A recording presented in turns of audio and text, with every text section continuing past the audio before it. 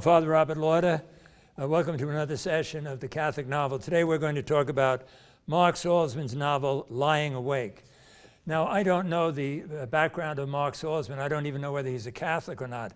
But if he is not a Catholic, it's some kind of a miracle that he wrote this novel. This is a terrific Catholic novel. And Salzman has been able to enter into a world which I presume is totally alien to him, a cloistered convent. And not only that, he's as well as any other book I have ever read, he gets close to describing a mystical experience. So let me tell you the plot, and then I want to comment on a couple of things.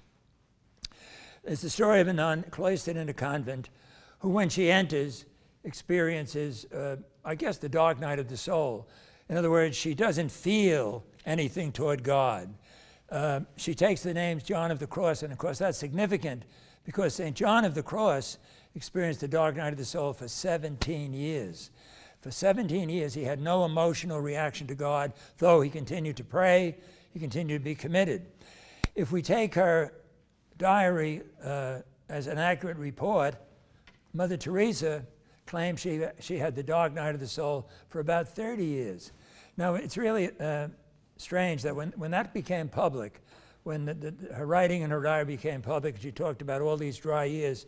One of the students I was in a discussion group said she should have told all of us while she was alive, so we'd be able to understand it better. She misled us. Of course, she didn't mislead us. The fact that you experience the dark night of the soul does not mean you're a bad person. It doesn't even mean you're distant from God. It means you feel distant from God. And in a sense, this may be a tremendous trial, because if you feel distant from God, you can then jump to the conclusion that God doesn't love me, that I'm not important, and so on. But John of the Cross did not do that, and neither did Mother Teresa, and neither did the nun in this novel. John of the Cross, when she is a young child, is abandoned by her mother and brought up by her grandparents. After she's in the convent a while, her mother gets in touch with her, and it's a very, very touching, very dramatic scene. The mother has all sorts of problems, and she has remarried, and she has a couple of children. And the whole reason she's visiting is not because she wants to make contact again with her daughter, but she doesn't want the daughter to write to her anymore because she doesn't want a new family to know that she had a previous family.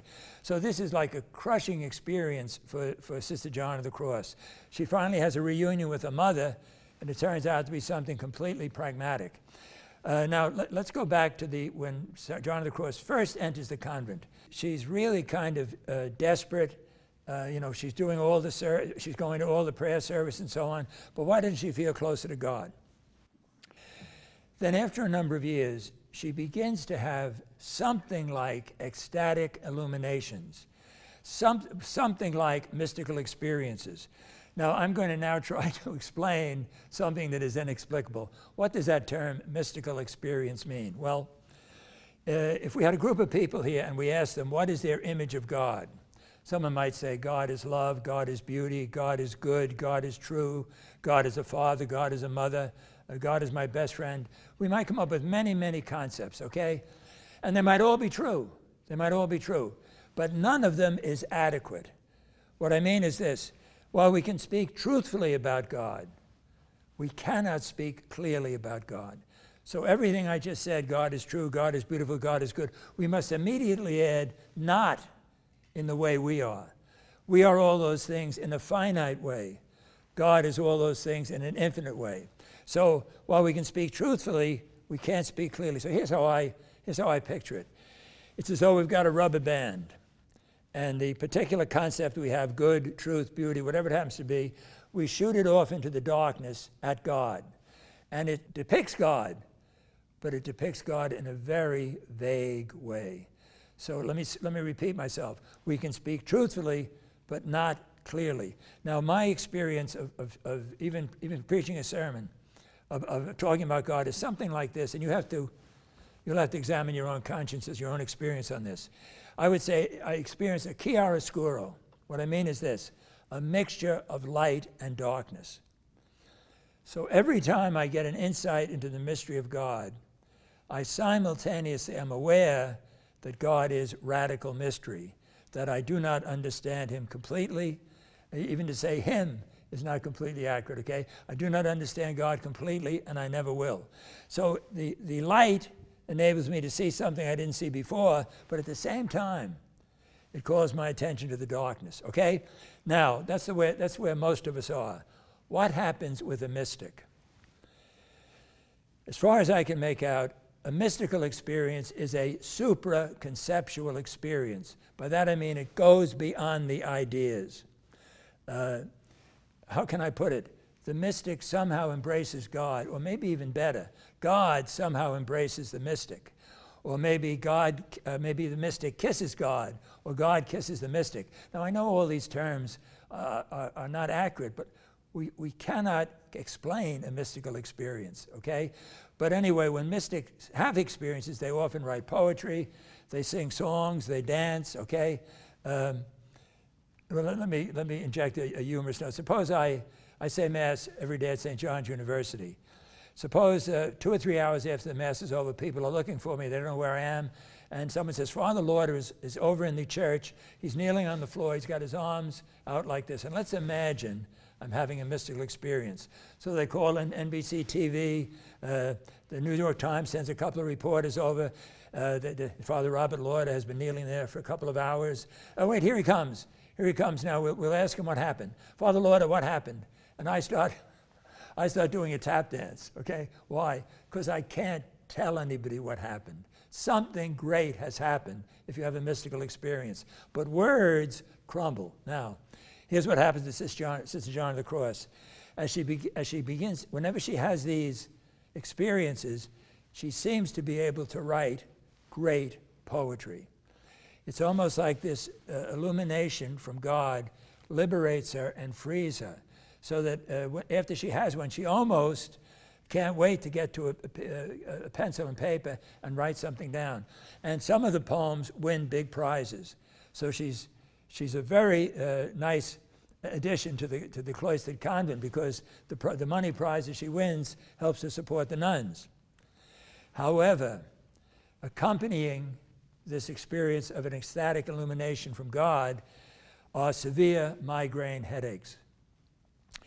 And the superior is very concerned about Sister John of the Cross's health.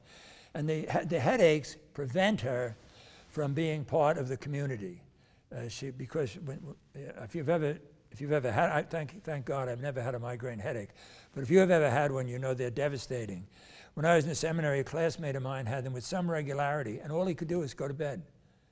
He would just close his door, go to bed, and a day or two later he would come out and he would have these gigantic black rings under his eyes. People have described it to me different ways. It's like someone's crushing your head. It makes you sick all over. Okay, so the superior insists that John of the Cross goes to a doctor and investigates this. She goes to a doctor, she meets a young doctor, and very quickly he says, these experiences you are having are epileptic. You have a small tumor behind one of your ears. It can be operated on. It's not a big operation, and that should do away with the migraine headaches. However, it may also do away with these ecstatic illuminations from God. So now Sister John of the Cross has a decision to make. After all those years of the dark night of the soul, she does not want to give up these experiences she thinks she's having of God. I mean, they now make her experience in the cloister bearable. And she has believed that they're coming from God, not from a small tumor behind her ear, okay? So she's got to make this decision, and she does make the decision. She goes and she has the operation, and the tumor is removed, and the ecstatic illuminations stop.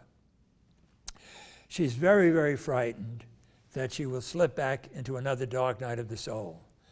But that does not happen. She's not having illuminations, but she continues to live as a good cloistered nun. So this novel, I think, raises all sorts of questions about holiness. The novel has a really nice ending. A new young lady has entered the convent, and it looks like she's going to need special attention. So the Mother Superior, who comes across as a really wise woman, says to Sir John of the Cross, I want you to be her supervisor. I want you to be the one who takes her through life in the convent and through the vows. John of the Cross realizes this is a big, big obligation, okay? And she feels extremely unworthy. But my reading of the novel is she has reached a new level of holiness. So let me tell you what I think, and then you read the novel. It's a relatively short novel. Read the novel and see what you think. Were those experiences, those ecstatic illuminations of God? It seems to me maybe they were. Maybe they were caused, or let me put it this way, maybe God used the tumor to allow this nun to have an experience of God. That seems to me to be quite possible. As God might use someone's personality, or someone's talent in preaching, someone's talent with the television camera, okay? So maybe that's it. So in other words, I hesitate to say all of those experiences were a waste of time. They had nothing to do with God. I can't say that, and I don't know how anybody could. I mean, how do we know how God deals with people? So I think as wonderful as Sister John of the Cross thought the illuminations were, she's now, in my opinion, at a deeper level of holiness. She's living the cloistered life without the illuminations. I mean, the illuminations were, I don't mean to be crass here, but the illuminations were kind of candy, you know. It made everything wonderful. You had the feeling you were, I imagine she was tempted to feel she was somehow superior, or at least that God had chosen her among all these other nuns and so on. But all that's all gone now. So what has she got? She's got her vows, she's got silence, she's got this tremendous task and job that the Mother Superior has given her. Take care of this young nun. You're the one who can lead her into a deeper, deeper life with God. She's got all that. And of course, she's also got God. I mean, because the illuminations have left, that doesn't mean God has left her life. And this is why I think if Mark Salzman, I hope someday I meet him or interview him or read an interview with him, if he is not a Catholic, it's really a kind of literary miracle that he could write this book. They're the best descriptions of mystical experiences I have ever read in any novel. I think the ones in Marriott and Ecstasy are good too. Ron Hansen's Marriott and Ecstasy. But these are really phenomenal. And also, every section of the book has the name of the saint whose feast day it is. And so you could, if you wanted to, do a little bit of research there. Why is today St. Ignatius? Why is today St. Teresa? Now, I want to read just two sentences. I think they're both, the first one I think is rather humorous, right? The first one is this: the real penance in cloistered life, most sisters agreed, was not isolation. It was the impossibility of getting away from people one would not normally have chosen as friends.